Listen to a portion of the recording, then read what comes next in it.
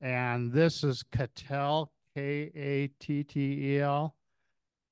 Well, this whole block here is a mobile home park full of big tin cans that people live in that are excellent reflectors. This was a real hot area.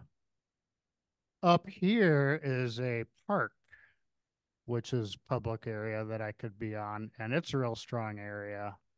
And up here are some homes and a sidewalk I could be on. This is kind of high terrain here. And this is a graveyard, which was excellent. So from the graveyard, I really got a good line going up this way. Here, reflection hell. Here, reflection hell. Here, this way, kind of. But this whole area, this whole big thing is 46 acres. And this was a farm, a privately owned farm. And the town of Erie has grown around it. And I actually have a relative that used to be a police officer in the town of Erie. And this guy was kind of a thorn in their side. He raised bison, and sometimes they got loose and got into town. And he had huge, giant bonfires to burn his slash piles and trash and things. And the town of Erie kept trying to annex or seize this land or take it eminent domain. That's the word I was grasping for. And he held out. He finally got very old and sold the property to the town finally just last November, and then went into a facility and passed away. So the town of Erie owns this now, but it's a very large area, and I didn't want to trespass onto it. So uh, doing and by this time Bart N0NYY and Kyle KJM WA something KJMW0 KJM, they joined me by this point and were helping out as well. And before we bothered the city, we did everything we could to really get confident, everything we could without trespassing, to get really confident that, yeah, we're pretty sure it's this property. And up in the corner of that property that's least accessible from the public is a house and an outbuilding. We finally pretty much eliminated everything else and we're happy with that. So we went into the town office where there's a receptionist that's the gatekeeper of all things Erie. And I was trying to think, how am I going to bring this up? Because I wanted to find out who's in charge of that property and get escorted onto it. I was trying to think, how am I going to explain this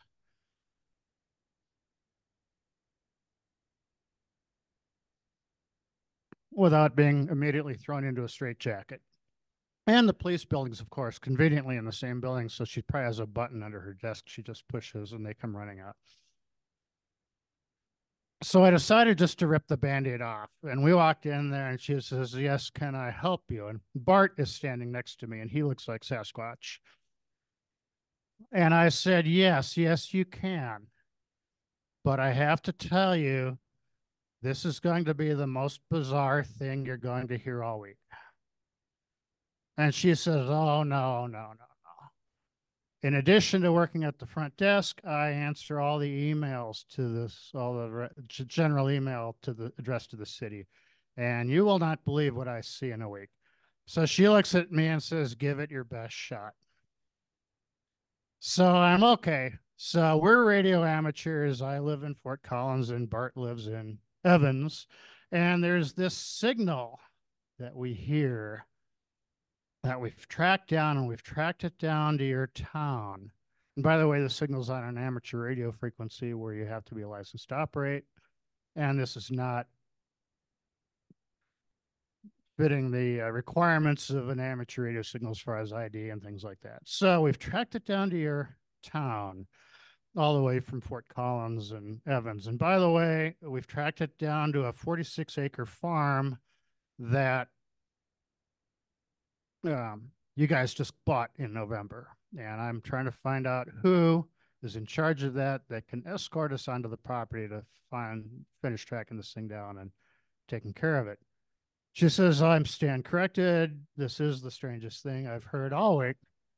You win the prize.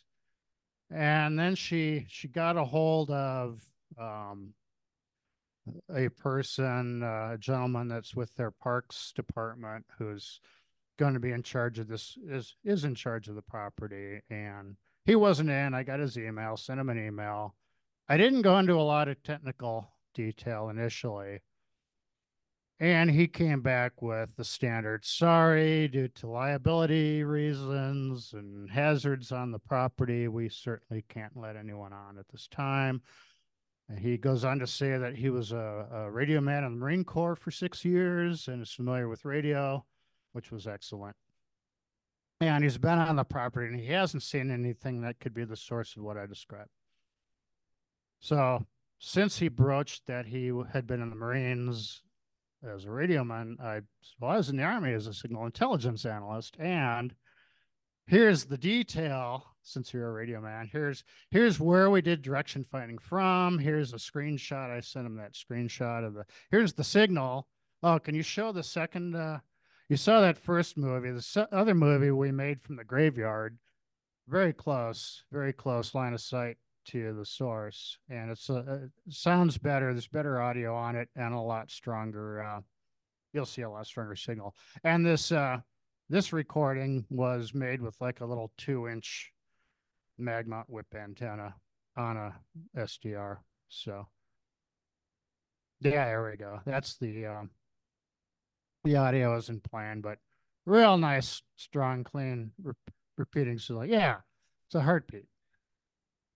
Yeah. So so I sent him that, and it's like, oh yeah, it's definitely in this area.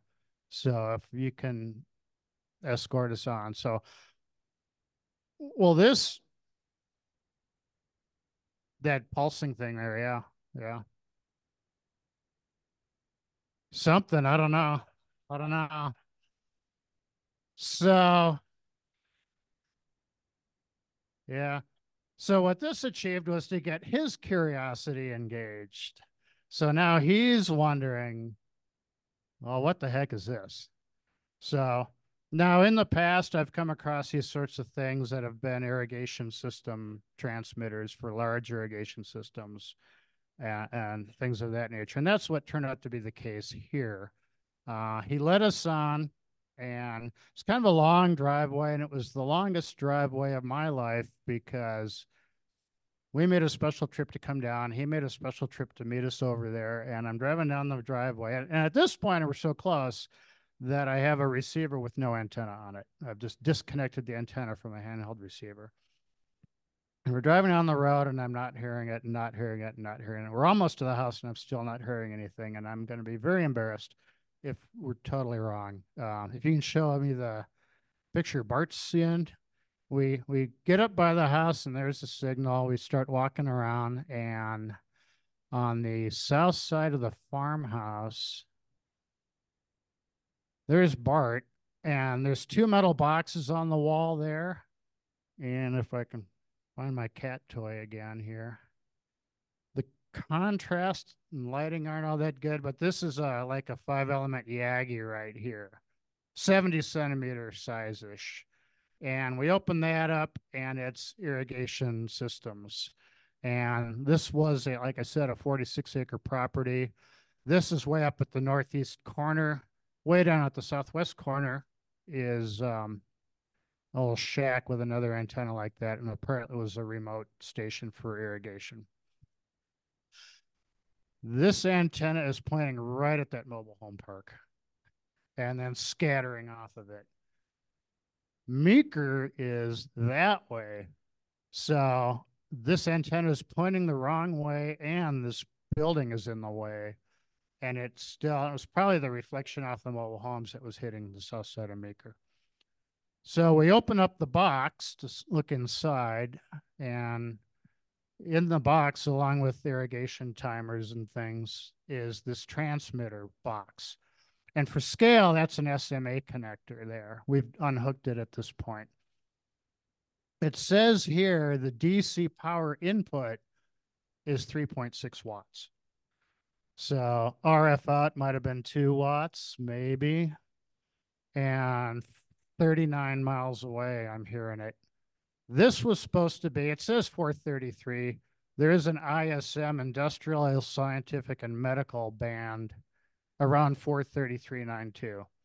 It's an unlicensed band right in the middle of our allocation. And if you listen there, especially on AM, there's key fobs, weather stations, garage door openers, alarm systems, sprinkler systems. There's a ton of stuff you'll hear, and it kind of sounds cool on AM. But if you have something that shows spectrum, you can see plus or minus 100 kilohertz or more. There's just all sorts of stuff. This thing had finally drifted. It had finally drifted down to 432, which is well outside of the ISM band. And they said, "Oh, okay, it was us," because I'm holding this handheld receiver, and as soon as I pull the power plug off that, it stops. And he was like, "Okay, that's pretty irrefutable." So they were going to replace this entire irrigation system anyway this year. So he left that unplugged, and we solved that curiosity. A few things I learned. Yep. We unhooked the power, and I said, I had this other incident where something was actually getting in a repeater, and we unplugged the power, and somebody else came along and plugged it back in. And he goes, "Oh, okay." And he unscrewed the antenna from that afterwards. We didn't tell him that if someone plugs it back in without an antenna, it'll probably destroy the transmitter. But the question, did I use ballistics? What I wanted to do was I wanted to actually take the transmitter and take it home and autopsy it. He said, "Well, until we replace the system, I don't know what happens if we start unplugging all sorts of stuff in here. So we'll just do this much for now until we get into it." Question in the corner.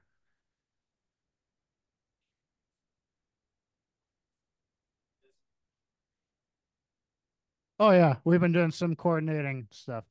So some things I learned are always direction finding in a mountainous terrain is, especially on UHF and VHF, can be very interesting. Always think that you're seeing a reflection when you're getting when things are going too well, suspect that something's wrong, and always think you might be chasing a reflection. Um, if you're using a direction, because there's directional antenna based direction finding. This is a Yagi I was going to talk about a little bit more. There are tape measure Yagis. There's popular designs for 2 meters. Some people in the room have built. Those have been scaled to 70 centimeter as well. If you're using any kind of directional antenna to hunt something, be aware, first of all, Yagis have limited bandwidth. If you're too far out of the design band, you're going to get a weird pattern. So whatever antenna you're going to use or whatever direction finding system at all you're going to use, test it first on the frequency you're going to be tracking way out in an open area. And I mean like way out in an open area like Pawnee National Grasslands, where, because chain link fences, another a thing that wasn't in these pictures, but just north of here are the great big giant steel pylon power poles for the high tension lines, the big robot looking ones, and those were running through right just north of here. So when you get into UHF, street signs, chain link fences, um, road signs, vehicles, all sorts of stuff, not only will reflect, but can even change the polarization of your signal. So be aware of that.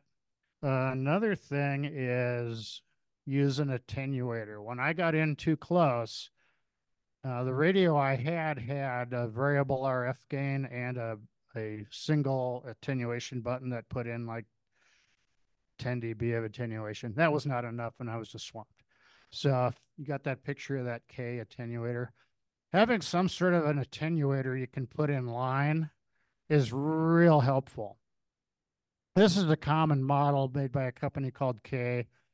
I have one almost like it, except I only have one 20 dB spot on the left and then the rest of those. So I've got 41 dBs of total attenuation with that, which is still not quite enough in some locations, some cases, but it's very helpful. So if you're at all interested in direction finding and you see one of these at a Hamfest, buy it.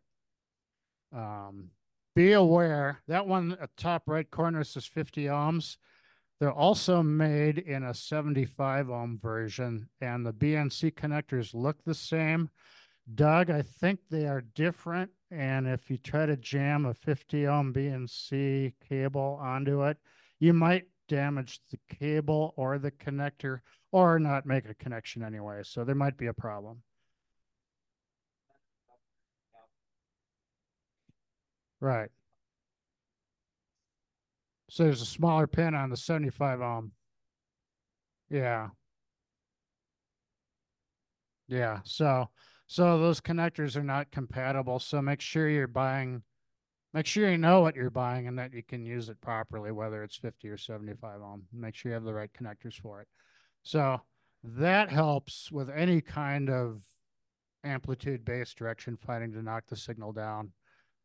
But so know your antenna, know the pattern that it has out in the open. And if it has a really good null, which it should, if it's a DF antenna, when you're out in the open, if you're out somewhere and there's no null, you're not finding a null anywhere, you're getting a direct path and you're getting a reflection that's filling in the null from somewhere else. So those are kind of some of the things I learned. Lastly, um, this antenna that I'll pass around, there's a guy named Kent Britton, WA5VJB, and he builds or he designs, he's patented this antenna, but it's free for amateur use. He came up with a unique feed that's like a half a folded dipole. And in free space all by itself, it would be about 150 ohms. And then he uses his spacing of his driven and reflecting elements to load that down to 50 ohms. Very handy antennas. If you Google the term cheap Yagi, you'll find his spreadsheets. He has designs, and he primarily does weak signal sideband. He has designs for 2 meters, 220, 70 centimeter, 902, 1296, 2304. And on those higher bands, he and others make these on printed circuit board. He uses PCB construction to make some of the microwave ones. But great source for antenna design. He uses little square wooden beams, like 1/2 inch by 1/2 inch wood beams for his boom. And I prefer, start passing that around. I prefer the PVC. Um, so trying to find some square section carbon fiber tubing about 1/2 by 1/2 inch, which would be easier to keep all the drilling in a line all in on axis. If I have to move I'll make like 3-4 foot long boom antennas for weaker signal work, and it's hard to keep them all in line on a round tube. So, Dick had a question.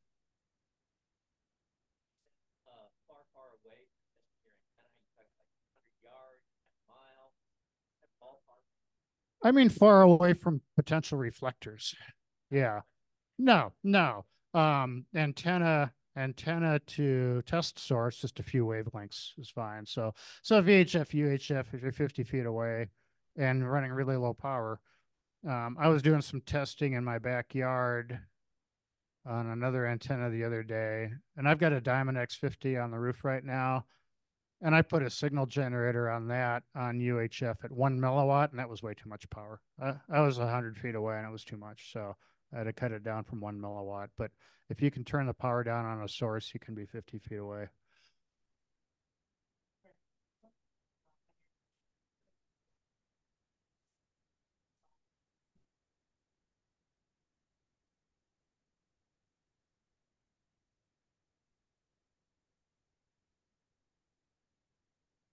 Excellent, excellent question. And I'll repeat the question. Do I use any kind of software to try to identify what type of signal this might be in order to help identify the source?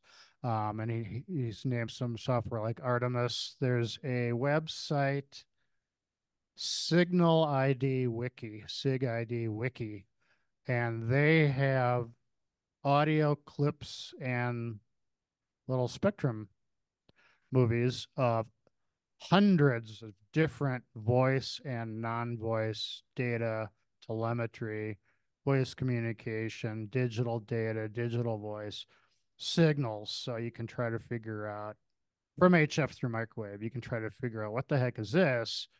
And if you can figure out, so I do look at, and having been a monitoring hobbyist for decades, I can usually tell.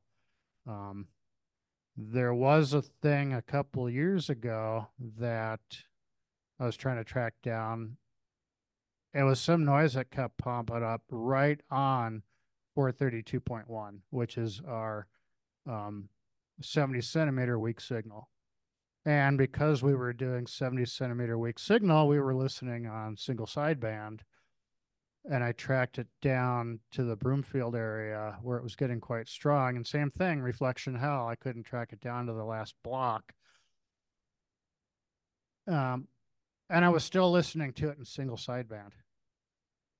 Well, then I flipped over to FM narrowband and it was a voice ID on someone's repeater that they decided to put on that frequency.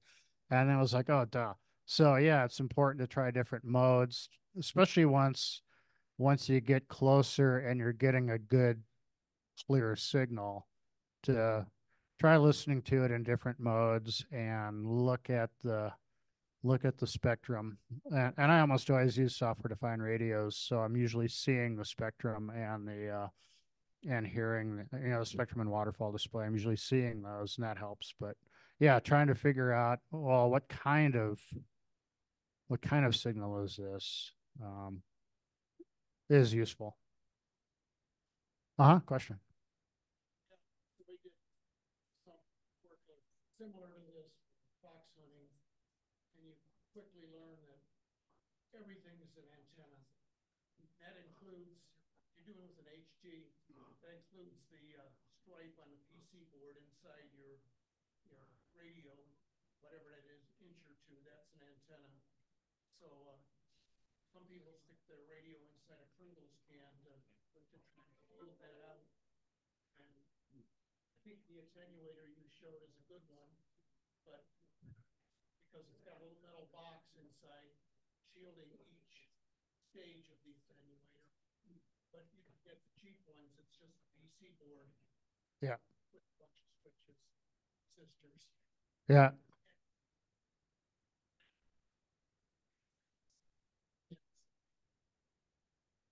Yeah, the gentleman's statement was that he's done a lot of this with fox hunting, and everything's in antenna, and you have unshielded equipment. The attenuator I showed was a fully encased in metal, and it had metal partitions between each stage. The radio I was using, the handheld, was an ICOM R20, which has a plastic case, but it's pretty well shielded. I don't know if it's coated on the inside, so with that radio, I want a little leakage because at the end, when I get close, I will take the antenna completely off. And I still want a little bit of RF to leak in there so I can, just using signal strength, I can walk in on the signal. But yeah, exactly. When you get in close, you can start using, I was using shorter and shorter antennas. I had a little Magmont antenna that comes with the RTL dongles that can be shortened down to 2 inches. But at some point, you can use like a paper clip as a very short little antenna to stick if you have a BNC connector on your receiver, stick a paper clip in there as a short antenna. And again, if you've got a little case leakage, once you get within 100 feet of the thing. Um, Another thing, this type of source was more challenging because it was a directional antenna at the source, which can also confuse you if you're doing a amplitude-based direction finding. Because I could be pretty close, but completely on the side of his Yagi, and not really hear anything.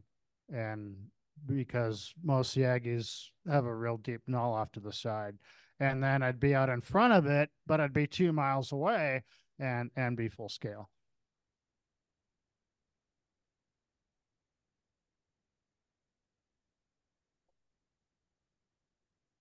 Yeah. Yeah, offset attenuator. Um, the question was any experience with the offset attenuators. I've never used one. The idea is, and I think Arrow Antennas sells one. There we go. The idea with an offset attenuator is if you're getting direct leakage into your receiver, so you're not getting a null or you're not getting a consistent pattern because you're getting RF leakage in directly. An offset attenuator is an attenuator. It also has a local oscillator mixer, and it will shift the frequency coming into it by some amount. I don't know how much, but it will move the frequency off a little bit.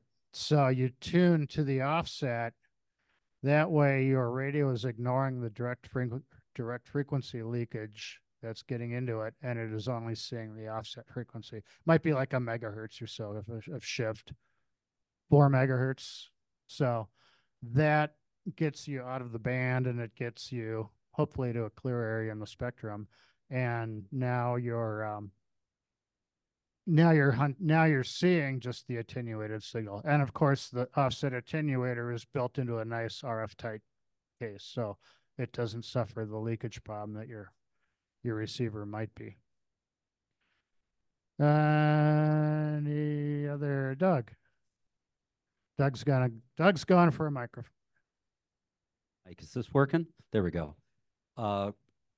Greg, thank you for sharing this. When you get into these, you're kind of entering the twilight zone, aren't you? And I too was in the twilight zone with some interference recently, and you guys might get a kick out of this. I was working on a commercial public safety repeater down in Cherry Creek, and they were severe interference on the input. So I started direction finding it, and this is basically like Northwest Parker, Cherry Creek. And I'm seeing all these signals aiming towards Buckley and other areas. Well, it wasn't down there. I eventually DF'd it to Carter Lake up on the hill, and it was 60 miles away from the repeater, but it was a stuck SCADA transmitter. It wasn't sending Morse, wasn't sending real data, so I couldn't demodulate it. It was just crap data coming out. Probably got hit by lightning and the keying transistor keyed, and it was just sending random bits, but no license for it. So I tracked it down, and I'm looking, and I see these signs that say private area. I'm using my antennas, had mobile Doppler, I had the similar antenna, and it's coming from this development on the east side of Carter Lake. So I'm like, well, it's marked residents and guests only. I look up on the hill, there's a tower with a tribander and a 40-meter small Yagi on it. So I called a knowledgeable guy in the area named James Sizek, and he goes, "Oh, that's Jonathan's house. He's the owner of the Golden Corral." So I call him up, and I said, "May I be your guest?" He says, "Come on up. I'll meet you in the driveway." We get in the driveway, we take the Yagi, and it's pointed to a water tank. So being this was public safety, I called back to the FCC engineer in Denver that had been assigned this. The FCC picked up this interference complaint in 30 minutes from filing, but it was public safety and it was bothering the sheriff's department. So they're very fast on those. And he goes, "What do you mean you found it? Please tell me you weren't trespassing." I said, no, no, no. I had the property owner's permission to be there. And he goes, could I be his guest as well? He goes up there and we found it. It was a bad SCADA transmitter. His final words after they pulled the plug on it was, we're not allowed to take it off the wall. We're not allowed to take it out of there. I gave him your phone number. And if you could remove it and please bring it down to the workbench at the FCC, we'd like to take it apart as well. So another experience being in the Twilight Zone.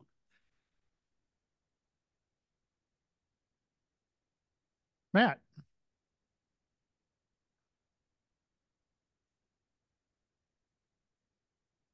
We're gonna. Greg, you remember when I was having interference over at my old house and everything?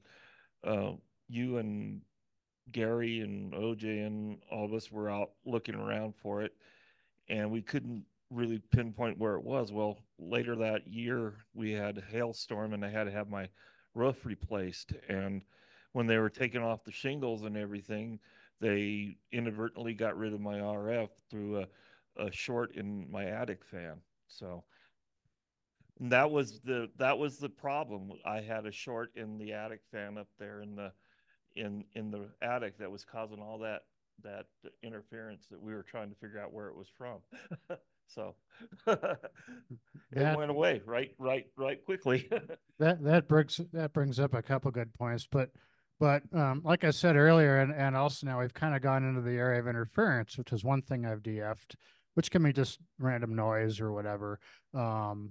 That brings up one story that there's someone in this very room that was having HF noise problems, and I came into that person's neighborhood in Fort Collins with some loop antennas and other things and started driving around.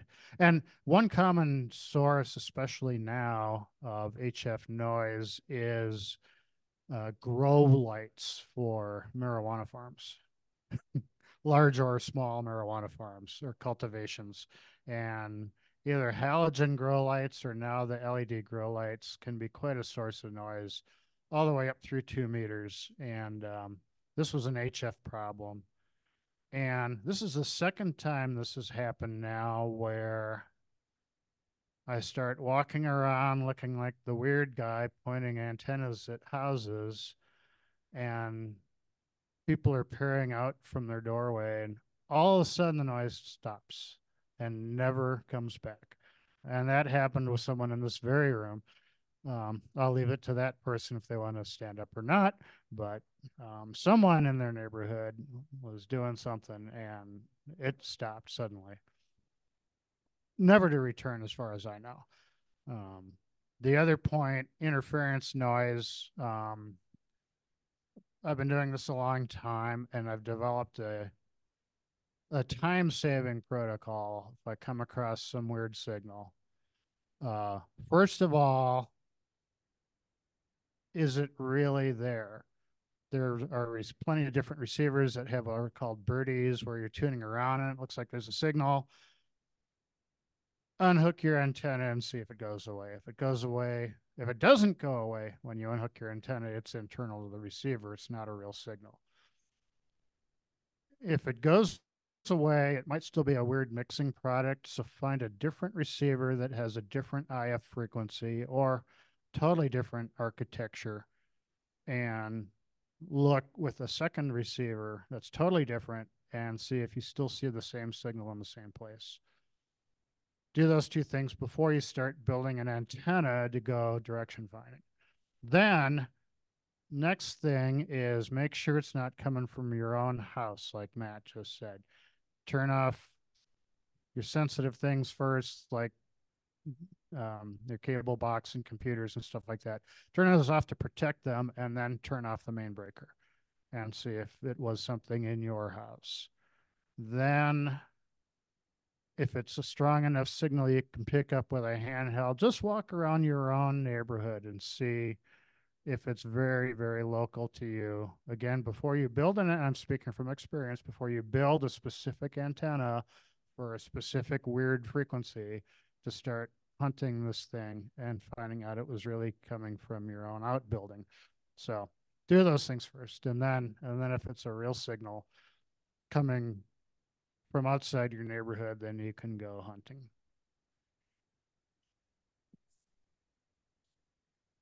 Well, it was, and it wasn't my current outbuilding. This was in California, and I saw a weird narrow band CW, just a continuous unmodulated spike around 27 megahertz. And it wasn't on off or anything, it was just there. And built a DF antenna for 27 megahertz. And as soon as I left, drove away from the house, the signal was gone. Okay. And I had an outbuilding and we had fostered a squirrel. And as it was returning to nature, it was at a stage in its life where it had a nesting box in the outbuilding. It could come and go as it wanted to, and then return to the nesting box if it wanted to sleep there. And we had a infrared camera in the nesting box, hardwired, a CCTV, you know, the old school coax going to a CCTV camera, and I guess it had an internal oscillator or something, a local clock or something at 27 megahertz, and that was it. So yeah, that was direct experience.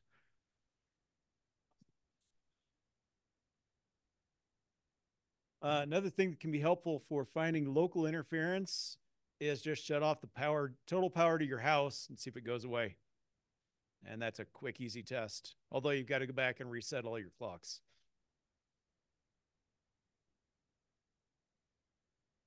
Yep. Yeah, grab the mic there. I was curious about the radio setup. You said you used SDR. Do you have like an SDR receiver that goes into like a laptop that you carry around and an antenna, or what do you? Yes. Question was, what SDR setup do I use? First of all, at home, I've got various SDRs. I can just unhook an antenna if I have one of my antennas is on the band I need, and hook that up to see what I can hear at the house. Up at Rattlesnake Ranch, because we have the remote microwave backbone up there through NCARC. I have a temporarily, because there's a Diamond X50 that's not being used at the moment, although that's going to change this spring. I have a Raspberry Pi 4 with an SDR Play RSP DX receiver. They have just come out. I'll expand on that, but that's a remote receiver that I can access through the microwave backbone. There are multiple software programs that will serve Spectrum over internet, either local area network or over internet, full blown. The backbone has incredible bandwidth, but to get to my house, it has to go through my ISP, and there's a choke point there. And if you've worked at all with software-defined radio, you hear the term IQ, or in-phase quadrature, unprocessed raw RF data stream, which is very wide bandwidth, very high-speed data. I have trouble getting that all the way through, all the way to my desktop, because of the choke point with my ISP, unless I'm looking at a narrow chunk of spectrum. British company SDR Play, who I have no fiduciary interest in, and it will not be remunerated for these comments. They have finally come out with a piece of software called SDR Connect. Their previous software was Windows, which I don't use. SDR Connect works in Windows, Linux, or Mac, and it has a built-in server client function. And not only can their server client serve raw IQ data if you have enough bandwidth, like you're on your own LAN, they have a mode where the processing is done at the server end, which would be the remote end, and it just serves video of the waterfall and spectrum display, and the demodulated audio. And that lets me look at a big piece of spectrum and hear a demodulated channel and get that all through a narrow pipe. If you could play that first video again. That screen recording I had done from Rattlesnake Ranch, that was SDR Connect software. And that's the interface right there. And so that's what I use for that. But yeah, when I go out, if I go out, depending on, like the second video I did from the graveyard, I had a laptop and a little AirSpy SDR and a short antenna, and I used that set up to record that video from that location. So depending on what the frequency is I'm hunting, I may just use a handheld receiver if I just need a bar graph of signal strength. That worked. So that there is GQ.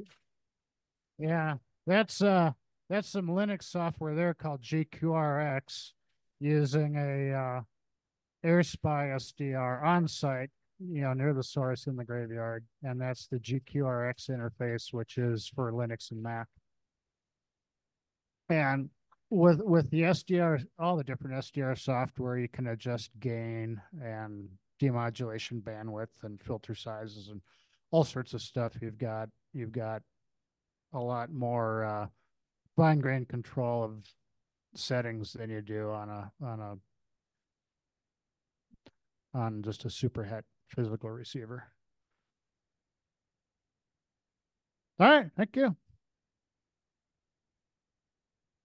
Doug's got a comment. I'll make one final comment. What Greg said about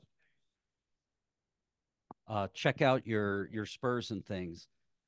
On one of the ones I'm doing in Boulder right now, I'm looking for interference on 700 megs. And my computer had a birdie, and the hotspot in the car had a birdie, and I was chasing my own tail. So always make sure you're looking for the real signal. Okay, thank you very much, Greg. Appreciate it. I thank you all for coming this morning, online and in person. It's been a great day. Y'all have a great week, and we'll see you next month. Thank you. Tip your waitress. Yes, and be sure and tip your waitress. Thank you very much.